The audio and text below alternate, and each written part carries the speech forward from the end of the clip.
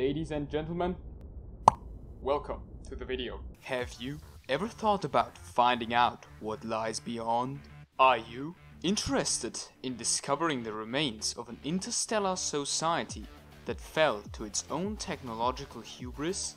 Do you? Feel the irresistible urge to use sophisticated technology developed by our business partners at Trine Corporation to help the local population lead a happier life? Well, then Starsector might just be the game for you. And today I will show you how to become a true of the sector. And who better to use as an example than our good friend James May.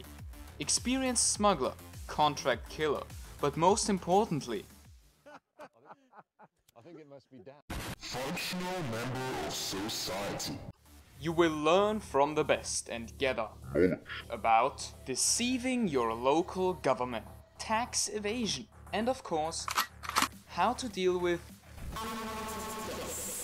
So suit up and join me for a journey of great adventures and making that bread.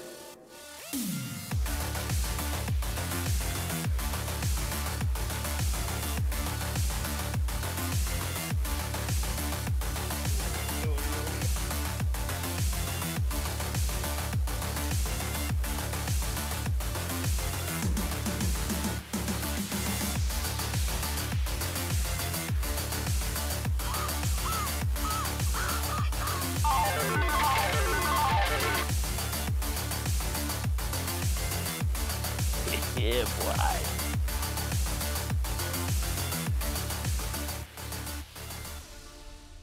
We start living the life of what many would consider the average American. Broke, desperate, and violent beyond reason. Kicks her, punches her, throws lit candles with hot wax on her. Our very generous and absolutely trustworthy employer Trine Corporation rewards us with a monthly stipend of 25,000 space Bitcoin for fulfilling our basic needs like food, supplies, crew, and of course, industrial quantities of heroin. We also get some dollar for eliminating enemy fleets. So basically any other faction. You can clearly see how Trine Corporation is loved by everyone for their very reasonable use of illegal AI technology, corporate fraud, and blackmailing the authorities. diplomacy. As the experienced starfarer would have noticed by now, this is not the vanilla game. It is enhanced through the use of several pristine quality mods that allow for various occurrences, including, but not limited to, interstellar war, blackmailing the government, overthrowing the government, finding fascinating and sometimes Interesting. planets, exterminating the local wildlife, getting sucked in by black holes, and... Now, back to the video. James May, having only 20,000 credits to his name and being an businessman, of course, wants to use the assets at his disposal to grow this wealth. And what better way to get rich than through good old honest smuggling? And there are 3 steps to his master plan. Step 1. Find a suitable planet to exploit for your own personal gain, completely disregarding the well-being of the population.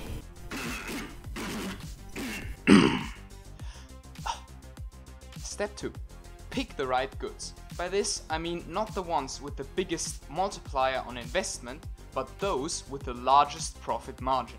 Step 3. Load up as much volume as humanly possible and start the haul.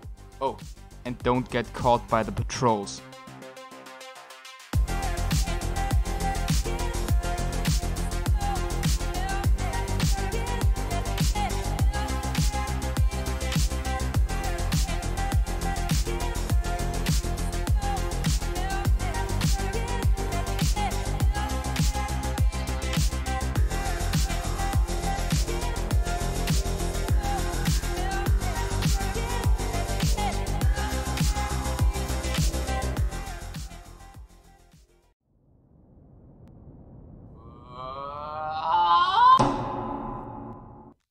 Seconds later.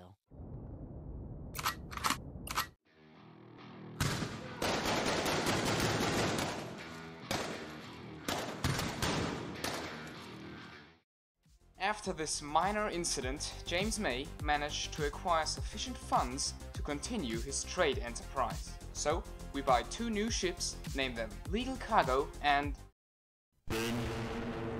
now, back to lifting.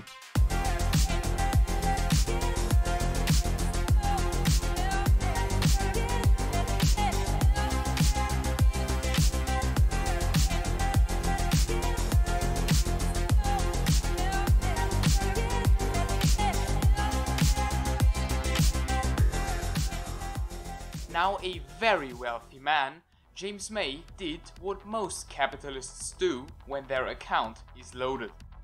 He blew it all gambling on the stock market.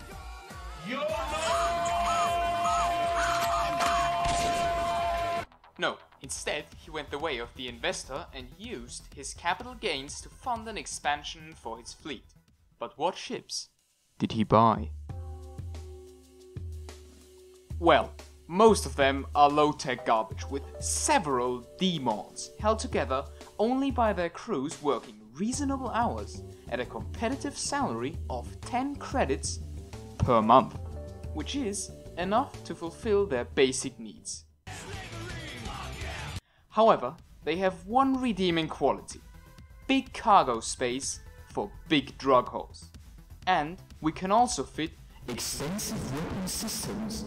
Of course, only as defensive measures. Trust me, James May would never hurt anyone. He's a good guy after all. This made James very unpleased.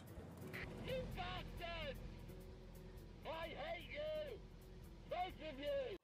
However, we also managed to get a deal on these reasonably priced high-tech marbles of aeronautical engineering, developed by our trustworthy partners over at Tritachyon Corporation. They not only support high-velocity travel and integrated teleportation fields, no, they also allow for the fitting of a very large boy. With the mostly junk fleet assembled and safety protocols overridden, it's time to conduct one last and very profitable delivery. We shall smuggle legally acquired organs into the territory of the enemy, the hegemony. Who is the hegemony, you might ask? Well, let me give you a quick rundown of their faction. Ruled by the High Hegemon Dodd, they basically outlaw the use of anything fun. Drugs? Banned. Combat mechs? Banned. Also banned. But they surely must at least allow for the use of life-saving organ donations, you might think. No, also banned. What did you think, moron? I already said they're no fun. Is your bloody attention span really that short? Come here, you little... Sorry, where was I? Right, smuggling organs into hegemony territory. Entering the Corvus star system, James May is immediately welcomed by what seems to be the hegemony's entire fucking navy. I mean, are you serious? Of course, as an experienced delivery agent, this did not stop him from delivering his cargo.